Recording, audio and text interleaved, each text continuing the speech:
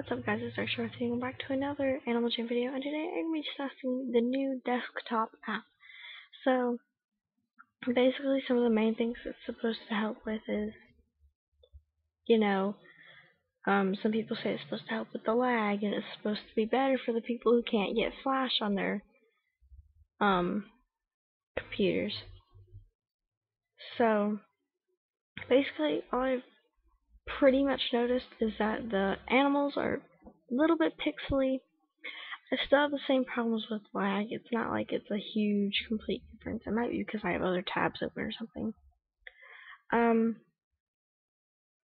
It's exactly the same, except it's just like, its own little window thing. But I mean, it's like, as you can see, I'm like totally freezing up. And people say that it makes a lot of difference, but I mean, it really doesn't. It's supposed to also help with security because it doesn't save your password to it. Which, I mean, I think that's actually really nice. Because I try not to have my password saved to anything, because, just so many problems. And,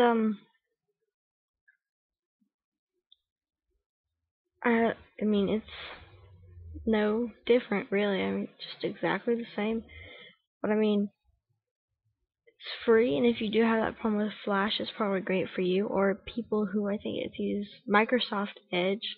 This would probably be much better for you, because whenever I was using Microsoft Edge, which I used it once for like a day, because I was like, I can't do this. It kept glitching out. It wouldn't load it completely. It was like, pretty bad. But